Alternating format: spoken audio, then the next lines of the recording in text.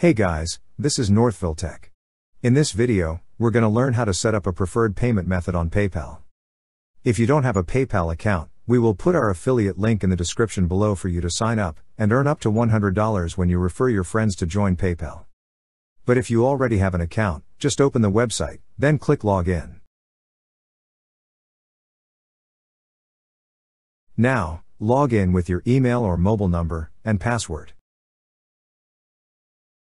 Once you're logged in, you will see several tabs at the upper part of the screen. Click on the tab that says Wallet. Now, you will see the list of payment methods. Click on the particular payment method you wish to set as preferred. After selecting, you will see an option for Set as Preferred. Click on Set as Preferred. That's how you set up a preferred payment method on PayPal.